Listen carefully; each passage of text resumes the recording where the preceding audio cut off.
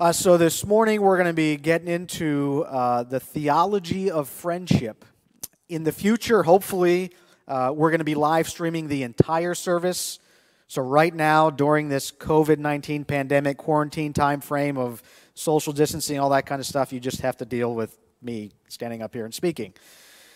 But we're going to get into this morning, and it'll probably be a 4-part series of the theology of friendship. And this is a second message series that was kind of spawned from our series going through the book of John. The previous one, the Holy Spirit series, and if you go to our YouTube channel, all those messages are there. All the videos that we did are there, so you can see that series. But that message series came from something I was reading in John, and I was like, we should really think about this and talk about this. This same series, or this next series, also came from John because of what Jesus was saying about his friends, the disciples, and how Jesus lived with them in friendship. And this idea of friendship that I think is kind of lost on our culture in our generation, and this deeper meaning behind this gift of friends and what friendship really is in this relationship God is offering. And maybe we're getting a little taste of that more than we used to because of having to be separated from our friends and not being able to be with them and do the normal things that we usually do with friends. So maybe we're beginning to understand a little bit of how important these friendships are to our life and what God intends to do with friendship. So that's what we're going to be talking about this morning. Before I do that, I'm going to open up with some prayer. I do want to just share a prayer request that I got yesterday. Lynn Bodenberg went to the Reading Hospital because of some chest pains. They did a bunch of tests at the hospital. Everything came back negative. They're not sure what's going on. Lynn's going to go for a stress test tomorrow, and he's just asking if we'd be praying for him, for Judy, and just that they'd be able to figure out what's going on. If you remember, Lynn did have some heart issues years before, and is just trying to figure out exactly what's going on. So please be in prayer for Lynn as he has that stress test tomorrow, and for the doctors to figure that out. So before we begin, let's open with some prayer. Lord God, I am thankful for the opportunity to be with Grace Church family, even though it's still in this virtual format. God, I am glad for technology to be able to even do this, and I'm thankful for those who continue to support the ministry of Grace Church. Without that support, we wouldn't be able to do something like this. All this stuff costs money and time and energy from people, and I'm thankful that we have generous people here at Grace Church who believe in what you've called us to do as Grace Church. This mission you've called us to be on with you, Lord, hasn't stopped because of a virus, Lord, but continues, and I'm thankful that we can still be faithful to that mission because of the faithful support of so many people here at Grace Church. God, I am thankful for our church family, looking forward to getting back together soon, Lord, and we just want to pray for Lynn this morning as he has that stress test tomorrow. We pray that it would reveal some conclusive results of exactly what's going on with his chest pains, and if there's any heart issues, Lord, I pray that you'd be with him as he undergoes that, Lord. I pray that you'd be with the doctors reading those tests, and Lord, that you would reveal something to them to help Lynn get this all sorted out. God, I too want to just ask that you'd be with us. I pray that your Holy Spirit, who can be here with me and with every member of Grace Church and with every son and daughter of yours, Lord. That's the gift that we have received through Jesus, this Holy Spirit, that your presence is with us, Lord. And we ask for your presence now as we begin to just open your word again and just look at this idea of friendship and how I do believe, Lord, that's an important part of us flourishing as human beings.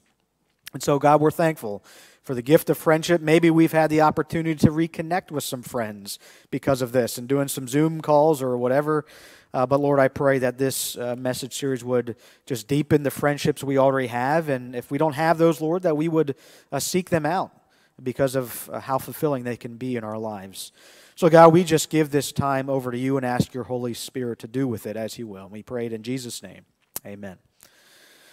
All right, so we're going to be kind of jumping around a little bit again in Scripture because of the type of message series it is. It is more topical in that we're looking at this idea of friendship. It's going to be scattered throughout Scripture.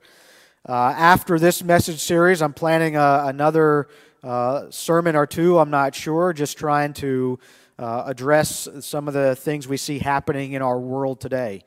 I'm sure you've been praying, and we'll pray at the end of this message for our country and just everything that's been taking place. And July 5th message and the one following that will, or the July 5th message for sure, will be just trying to address some of those things from a biblical perspective.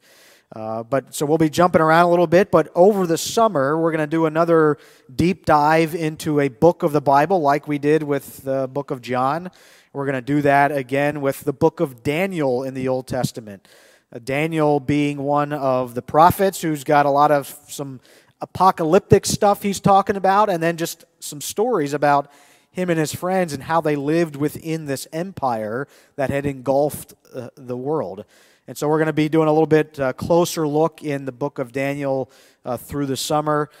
This message series will be 4-part, and then we'll have a few other ones in July, and towards the end of July we'll talk about the book of Daniel specifically. So this morning we've got a couple of scriptures I want to look at and highlight.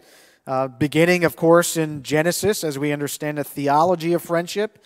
Where does the idea even come from? And I want to suggest to you that in the very beginning of Genesis, God is already setting this up. And we talked about this a little bit, if you remember, about 1 million years ago when we did the Family Project. And we talked about this idea of relationship and the importance of that. And I'm going to highlight that again.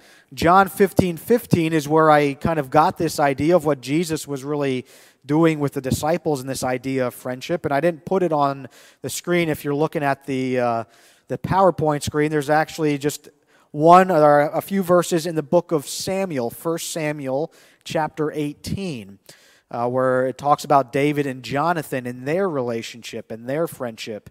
And you got to read the entirety of the book of Samuel. There's 1 Samuel and 2 Samuel to understand what that friendship looked like, but we're going to highlight chapter 18. So to start, and I was concerned moving back into the sanctuary because I didn't know where I was going to put my coffee. So I did bring a stand up here. Maybe you can see it. I don't know if you can see it online. I'm just going to take a sip. I was concerned about that. That might be a new feature in our when we all come back together in our in-gathering. Physically together. Maybe I'll just set this up here because I'm so used to it now. It's going to be 3 months I've been doing this where I've been opening my Bible, sharing the Word, and drinking coffee. So we're going to probably stick with that. So here's what I want you to do. Maybe you're watching this on your handheld device right here. And maybe you know this already. I don't know if you do. Do you know how many Facebook friends you have? Go onto your Facebook. Maybe you can't do this because you're watching. Do this later. But just look and see how many Facebook friends you have. Facebook tells me I've got 515 friends. I just didn't know I was that popular. 515 friends. There are people that have way more friends on Facebook every day. Not every day, but many days. Facebook will tell me, hey, you might know this person. You should become friends with them. Or I'll get friend requests from various people. Some I don't even know who they are. Some are connected, especially now that I'm doing the global ministries thing and I've been to different countries. Now I've got people from other countries friending me on Facebook. So of those 515 friends, or however many you have, how many of them have you, let's just say, messaged, sent an email to, a text message, a Facebook message, an instant message of some kind, a direct message, commented on their picture, on Instagram, on wherever, all the social media ways you can do it. Of the amount of friends you have, how many of them have you done that with, let's say, in the last 3 months? How many of them have you done that with on a regular basis? Of all those friends, how many of them have you actually spoken to? Because the reality is, this little thing, if I call a number, I press a bunch of numbers, and it gets somebody, I can actually talk, I can hear them, I can talk to them. How many of them have you done that with? Now, of course, we have to go back before COVID-19, when we could actually get together at a coffee shop or something like that. How many of those friends have you done that with? Sat down across from the table from them, shared a meal together, shared a drink together, and just chatted and just talked. I'm willing to bet, I know for me, it hasn't been anywhere close to 515. I don't even know if it's been 20. It's very few. And yet Facebook tells me I have all of these friends. And part of the reason why I wanted to talk about this idea of theology of friendship is because I think we have a very low view of what friendship really is and what it can mean for us in our lives and what is required of us being a friend. What's required of me to be a friend? Because we are under no obligation to be anyone's friend. You don't have to be somebody's friend, and they don't have to be my friend. It's really a choice. There's no duty that says we have to do it. And I'll give you a quote from C.S. Lewis who says something about that. I've been reading his book called The Four Loves. In that book called The Four Loves, he has one of the chapters devoted to friendship and this idea of love within friendship. And he makes a statement about friendship and how we don't actually need it to survive. But I think what we'll see, I think what Scripture tells us is how valuable and important these friendships are. So I want to highlight first Genesis chapter 2. I'll read verse 18, and then I'll read chapter 3, verse 8. Obviously, we know this is the origins. This is God said, and it was good, and we have creation in here. Of course, the creation of male and female, the creation of human beings, and we have this information about where we started from. And as I said, I talked about this when we did the family project because of this idea of relationship. So God creates humankind, and in verse 18, God had created Adam. And in verse 18 it says this of chapter 2, "The Lord God said, 'It is not good for the man to be alone. I will make a helper suitable for him.'" So Scripture tells us God said it's not good to be alone. We've just been hearing about God saying X and it being good. God is creating this ideal situation, this ideal creation. God speaks and it is good. But now we see that God created man, but he notices that it's not good for him to be alone. He recognizes this less than ideal situation. And as I said during the family project, and I'll just remind us of that because maybe a couple of you have forgotten, is that in the Bible because we're actually hearing about God, like we're listening into God's mind, and He's created mankind. He's like, oh man, this is great. Wait a second, you know what? This isn't as good as I originally thought it was because there's nobody with him. So, man, I messed up. I better do something about this. Why don't I create somebody to be in relationship with him? I don't think that's what Scripture is telling us. I think that is in Scripture for our benefit, not that we're figuring out how God is going along and He created and He's like, uh-oh, I didn't make the ideal situation. I think Scripture is highlighting for us, underscoring for us, that God creates human beings to be in relationship. That is the natural state of our origins, of our creation. From the beginning, the created order of all things, God is telling us, you are made to be in relationship. Now, in the family project, I use that to highlight this unique relationship in all of creation called marriage. But I don't think this lessens the degree to which God is emphasizing relationship, not just marriage, I think that's a unique one, but relationship in general. As we talked about when we were doing our Holy Spirit series, and we read in Genesis 1:1 and chapter 1, verse 2, that the Holy Spirit was there in the beginning, hovering over the waters, and we talked about what that means. But God has been in relationship from the beginning. We talked about the Trinity, the Father, Son, and the Holy Spirit, and this relationship that they have always shared. And now God is creating into the fabric of the universe in which you and I inhabit The reality that if we are going to flourish as humans, that our lives are made to be in relationship with others. And not everybody gets married. There's been lots of single people. Jesus was single. Paul was single. Jesus, the Messiah, and of course Paul, the greatest missionary to the Gentile world, were both single. Did they lack something? Did Jesus lack something in this life because he wasn't married? I'm going to suggest to you, no, that he didn't, because Jesus was able to experience the intimacy of relationship that God is describing here. That doesn't necessarily mean sexual intimacy.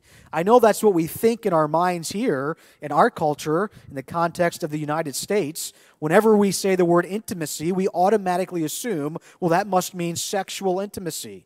This idea of love already goes into, we conflate these two ideas of love into erotic love and love as friends, and that must mean if we're intimate with someone that we're having sex with them. And that's not what God is saying here in terms of the kind of relationship we can experience and the kind of relationship God desires to have with humanity. So God tells us from the beginning, God's not figuring this out. Oh, you know what? This isn't an ideal situation for Adam. God is telling us from the beginning that built into the fabric of our origins of this universe, we are made to be with others, to be in relationship. And of course, if you turn the page one more to chapter 3, we see this alienation from this relationship, where Adam and Eve sin. We call that the fall of mankind. But Adam and Eve are now alienated from this ideal situation of this relationship with God. And the language that is being used in chapter 3, verse 8, after they've eaten the apple, or the piece of fruit, whatever it was, then the man and his wife, verse 8, then the man and his wife heard the sound of the Lord God as he was walking in the garden in the cool of the day, and they hid from the Lord God among the trees of the garden. But the Lord God called to them, "Where are you?" So the language the author of Genesis is giving us here in chapter 3, verse 8, is this language and this idea of relationship. The Lord walked in the garden, whatever that means, because he's trying to convey in ancient Near Eastern culture and in the Old Testament, we see that language being used when these people are in relationship with God. And that's the idea that the author of Genesis is trying to give us in terms of this relationship Adam and Eve shared with God.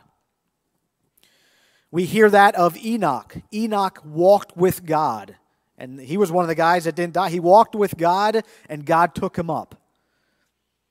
Abraham walked with God. Moses walked with, that's the language that is used of these individuals we see having this close relationship with God. And in fact, with Abraham, in the book of Chronicles, in the book of Isaiah, in the book of James, Abraham is identified as a friend of God.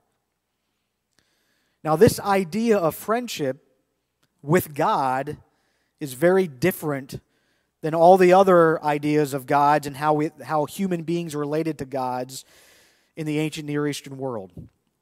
From the outset of the scriptures that we have, it is clear that God desired to be in relationship with his people. And that's what was so horrible about what happened in the fall. We are broken people. I don't have to convince you of that. All you got to do today, you could turn on your TV and you can see how broken we truly are. How we alienate ourselves from others by not being in relationship with them, and we call them the other. And I don't want to be friends with that person. And you can list the reasons of why you don't want to be. From the outset of creation, God made us to be in relationship with him and in relationship with each other. And when that breaks down, we see the horrible effects that can happen because we begin to dehumanize one another. You don't dehumanize your friend. And yet God in Scripture is saying that is his desire, is to be in relationship with us. So this idea of friendship is very different in the Scriptures compared to what the ancient Near Eastern world experienced. You didn't relate to the gods as friends. You were terrified of the gods. You did things to appease the gods. You know, the sacrificial system was not unique to Israel. All over the globe, that is just how people related to the gods. They sacrificed to them to appease them.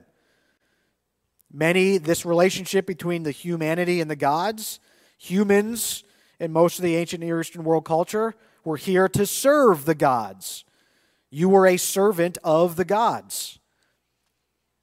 And all throughout the Old Testament, all throughout the New Testament, we see our God serving us, even sending His own Son to die for us. That is unheard of in ancient Near Eastern world, in any religion.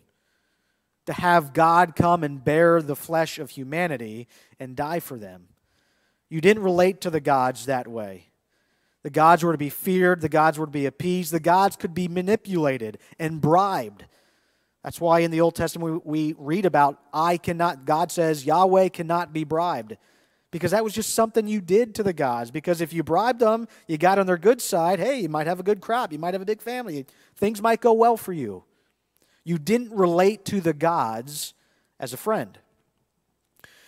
And yet the family that all Israel points back to, Abraham, was called a friend of God. Why? Why is that so important? And I think the theology of that is because God has crafted us, made us, formed us for relationship with Him and for relationship and in relationship with others. That's why, to me, this whole social distancing thing, you not being here with me now, is hard. It's difficult. I can't stand it. I don't like it at all. And I want to get back together because Zoom is great. This is great. Being able to call somebody is great. It's just not the same. It's not the same as sitting down and hanging out with somebody. It's not the same as you sitting here and being with each other. It's not the same as being able to go to somebody's house and have a meal, go out to that coffee shop and get a cup of coffee. It's just not the same. I can't have that kind of relationship with 515 friends on Facebook. It just doesn't work. And it can never be replaced. I think maybe you felt that. I did. I won't speak for you. Maybe you felt that all the Zoom stuff we do just is not the same as being together. And I remember from being in the Navy and being out at sea and being able to email and going into port and making a phone call. That was all wonderful. It just wasn't the same as being able to go home and see my family and friends, being able to sit down and have Christmas meal together and do those things together in relationship. It's just not the same, and it doesn't feel right because I was created to be in relationship with others.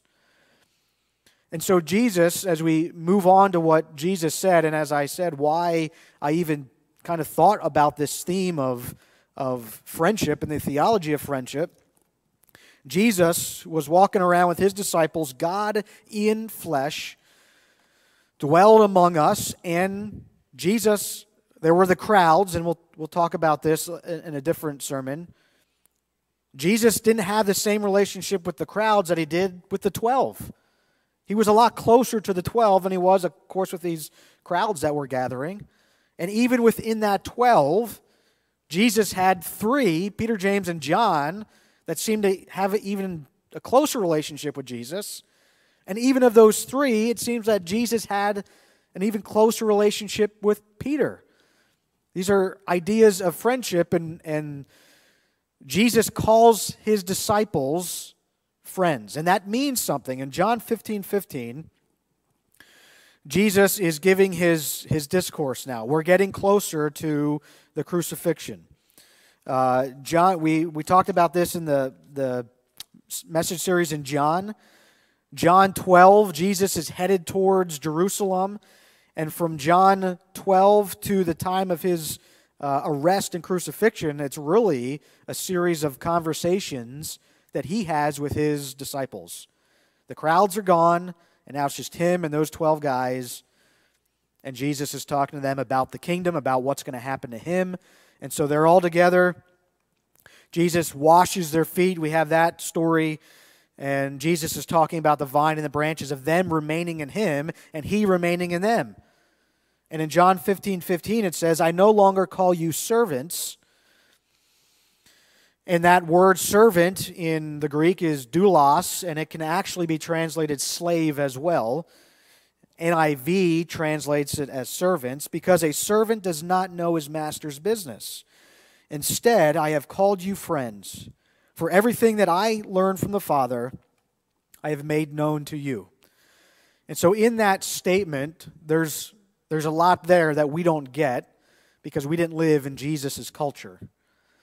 But in Jesus' world, in the first century, in ancient Near Eastern culture, friendship had certain ideas connected to it. And one of those ideas was intimacy, and the idea that you would share your life with this other person. And the Hebrew word for friend actually has this idea of secret, meaning there would be no secrets between you. This ancient concept of friendship had three distinct markers, one of them being loyalty, sometimes to the death. And that's what Peter said. Even if I have to die, Jesus will go with you.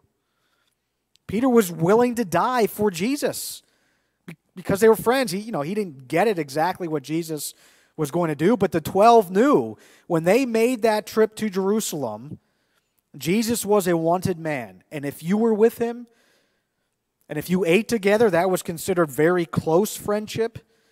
You were going to be implicated with Jesus. And so the 12 went willing to go to the death with Jesus, or at least they said they were, and then they scattered when Jesus was arrested. But loyalty, sometimes even to the death, was a big part of the ancient concept of friendship. Equality and mutual sharing of everything. These 12 guys shared their lives together. And this idea of friendship, you were willing to do that. What's mine is yours. That was the idea. What's mine is yours. And as friends, that wasn't a big deal. There was an equality within that friendship. You weren't superior and your friend inferior. There were those relationships. As the power and the servant, you were the one in charge, the master and the servant. That's what Jesus says. I no longer call you servants. Because even this idea of loyalty, maybe he was a good master. There were plenty of those. And you served this good master, and you as a servant, the master didn't share all of his business with you. And Jesus says, everything the Father has revealed to me, I'm revealing to you. Because you aren't servants, you're my friends. And I'm not keeping anything from you. There was this idea of equality, that Jesus was equal with. He's not saying I'm superior to you. Even I've not come to be served, but to serve. That's what Jesus said. And so as friends, that's the idea in the ancient world. That's the concept of equality and mutual sharing. And again, this idea of intimacy. There's no secrets between us. Full disclosure. And that doesn't mean sexual intimacy. You can have an intimate, deep relationship with a person that is not sexual. And we've lost that idea in our culture to our own detriment. Because there's a lot of people that don't necessarily have too many close friends. One of the things I've said multiple times in here and to you in messages, probably you've read it, seen it other places, is this problem we have with loneliness. And specifically with males and lots of young males. The number one issue they say they're facing is loneliness. They feel lonely. Because they don't have this concept of deep friendships. They think, I need to have this deep relationship with this female that turns into a sexual relationship. But as we'll see, and I'll highlight that with Jonathan and David, this idea of intimacy, full disclosure, this deep interconnectedness in relationship can happen between two males and two females, and it doesn't have to be sexual. The Scriptures are not describing homosexual relationships between this male and this female. It's describing this intimacy that is there, that exists because of this love for one another. This idea that you can know me as a friend. I heard something on podcast I was listening to about friends, and through this whole COVID-19 thing, people reconnecting with friends.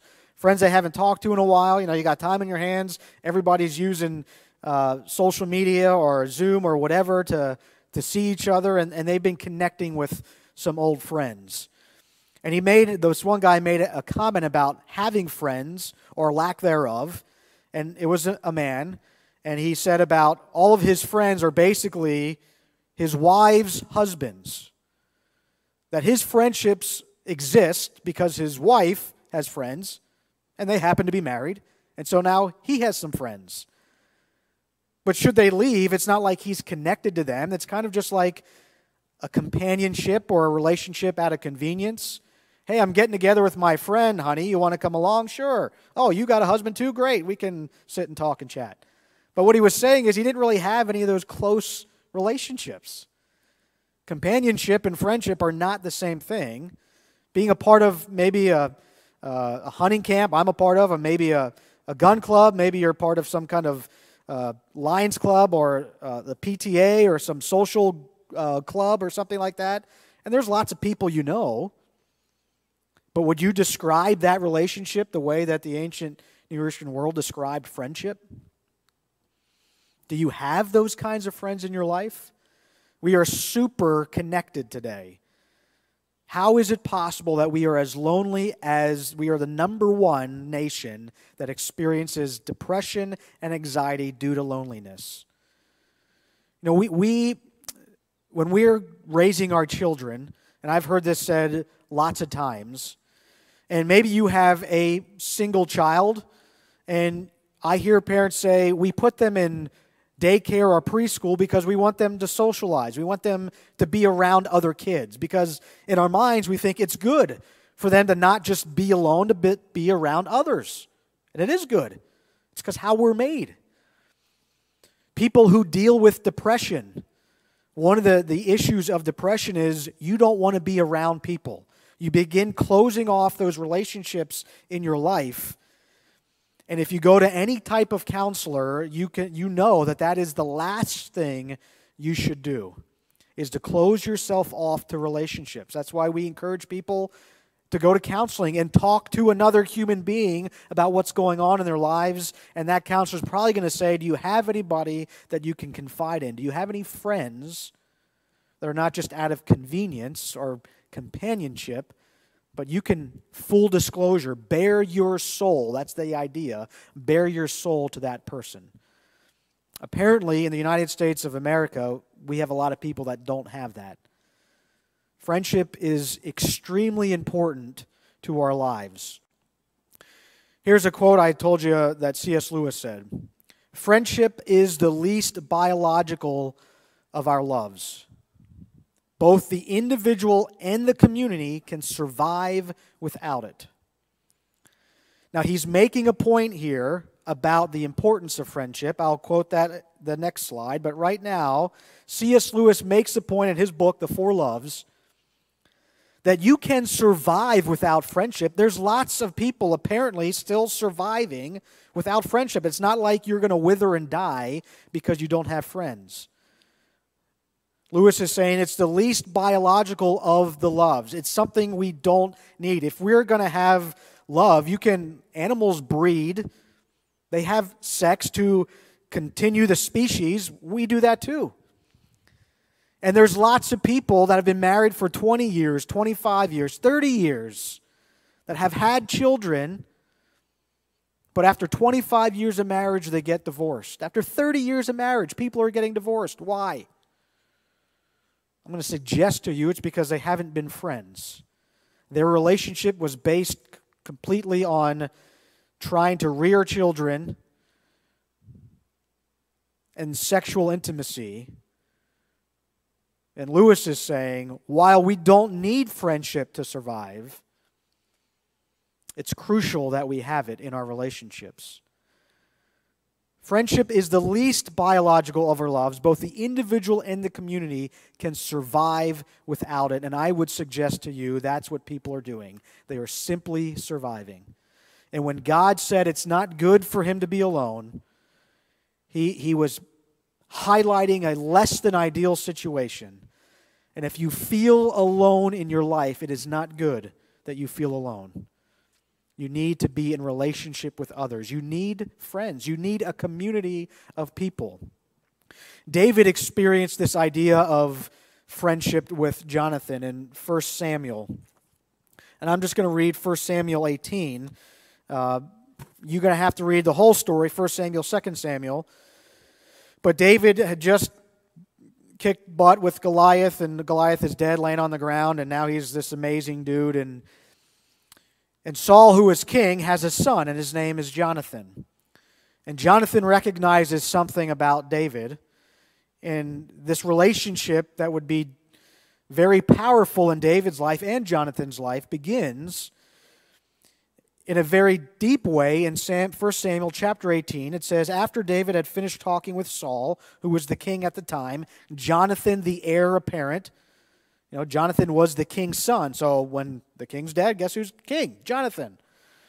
After David had finished talking with Saul, Jonathan became one in spirit with David. Now, different translations say different things there, but one translation say they became bound together. And he loved him as himself. From that day, Saul kept David with him and did not let him return home to his family. And Jonathan made a covenant with David because he loved him as himself. And Jonathan took off the robe he was wearing and gave it to David along with his tunic and even his sword and his bow and his belt. Jonathan basically was telling David, you're going to be the next king. And this idea, the language that is being used there is one of intimacy. And in the 70s, some new scholars began to read that, and they began to believe that David and Jonathan had some kind of homosexual relationship there because of the language that is being used. And David writes a poem in 2 Samuel. He writes a poem after Saul and Jonathan have been killed, and he's weeping and crying and lamenting the death of these people, and he talks about the love that he and Jonathan shared being better than a woman's love. And now lots of scholars debate about what that means and about what 1 Samuel 18 is saying. But if you understand the idea of friendship in the ancient Near Eastern culture, you would know that that's not describing sexual intimacy. But unfortunately, within our own culture, anytime we use the word love, deep love, intimate love, we automatically attach sexual intimacy to it. That's not what they did in the ancient Near Eastern world. You could have this love, a love that is closer than a brother, the book of Proverbs says. And that's what David and Jonathan shared. And David was so broken by that, he wrote that poem in 2 Samuel 2 when Jonathan died. This idea of love in friendship, this full disclosure, bearing your soul to this other person, does not require sexual intimacy. And in fact, we miss out on what friendship really is all about when we conflate these two ideas, which our culture does. Friendship means there's no secrets between us. Do you have a person in your life where there are no secrets between you, where you bear your soul to them?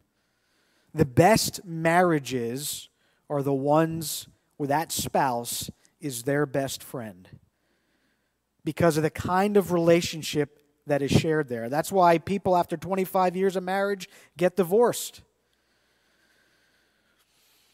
Love in the sense of friendship is full disclosure, and that can be a scary thing. Maybe you don't have friends because you're scared of what that means. You show people the real you, and maybe you're afraid of what they're going to think. True friendship allows that person to be real, authentic, and genuine. They don't have to pretend. They don't have to fake it. That's not a true friendship. And as friends, I show grace and love and all the things that Scripture says that we're supposed to show to one another, talking about the community of faith, this love and peace and patience and kindness and gentleness, all these things that we're supposed to bear with one another. That same idea attaches to friendship as well. But friendship can be a scary thing because people are going to discover the real you.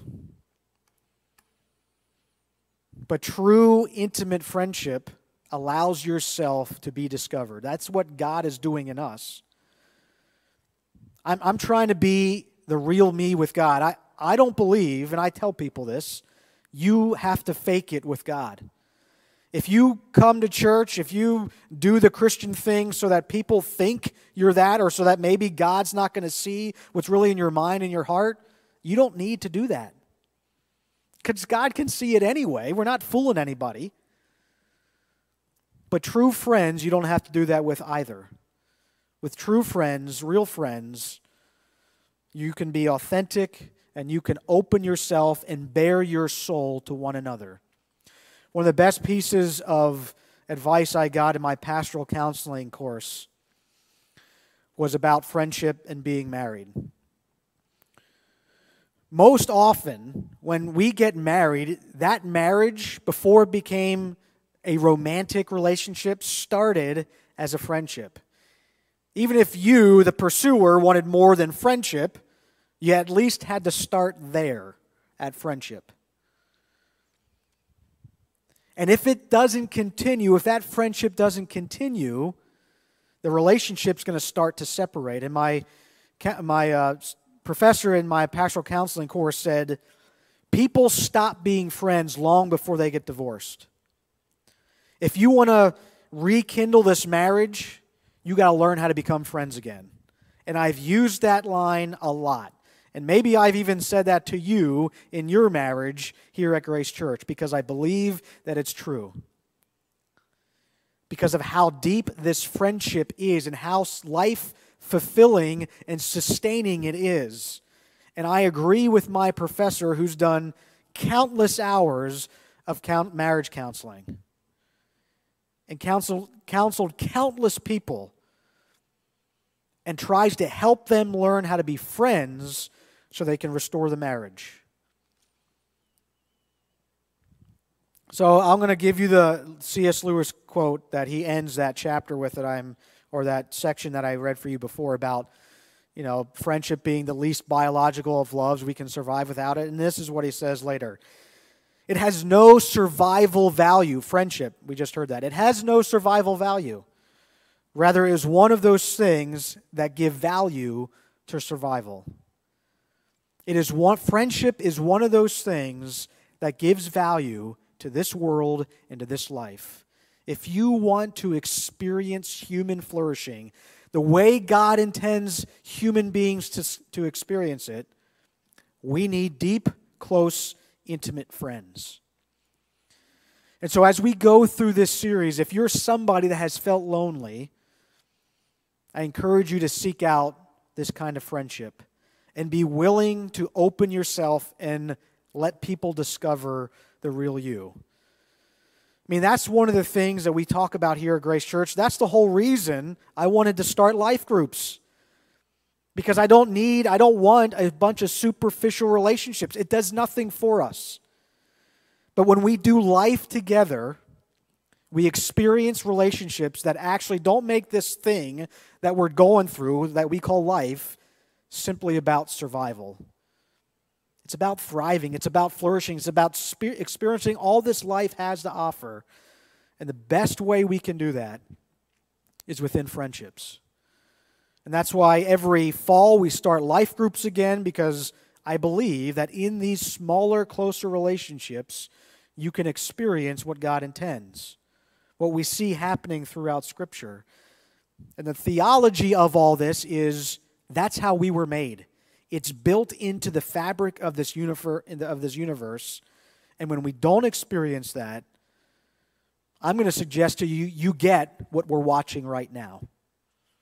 When we can't sit down and be friends, and you and I can't have a disagreement and come from two completely different sides on an issue without throwing rocks at each other, we've lost this idea of what it means to live in community as friends. Still disagreeing, but still being friends. Still being able to bare my soul to this other person and know I'm not going to be judged for it. No, I'm going to have grace shown to me. Even hurting this person and being able to forgive that friend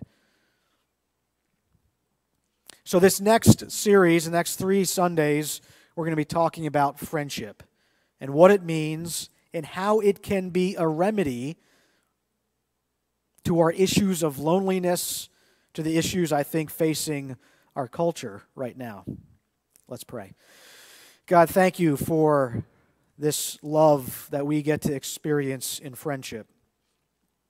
The examples that we see throughout Scripture, even Jonathan saying he loved David as himself and David reciprocating that, and this idea of this close friendship, this close bond between two people.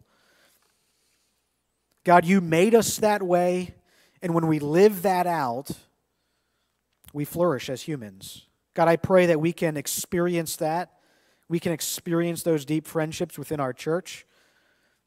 I pray that we could experience those in our lives, Lord God. If there's somebody that's lacking that, Lord, I pray that you would bring people closer to them, that they would put themselves out there to have those kinds of friendships, Lord. God, this idea of friendship is a gift that I think we've lost in our culture.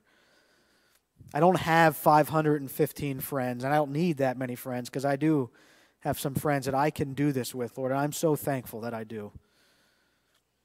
And God, I pray that as we go through this message series, that you would deepen our bonds with the friends that we already have, and that you would strengthen this idea of relationship, of community, of friendship as a remedy to the things that are ailing us in our culture today. We pray it in Jesus' name. Amen.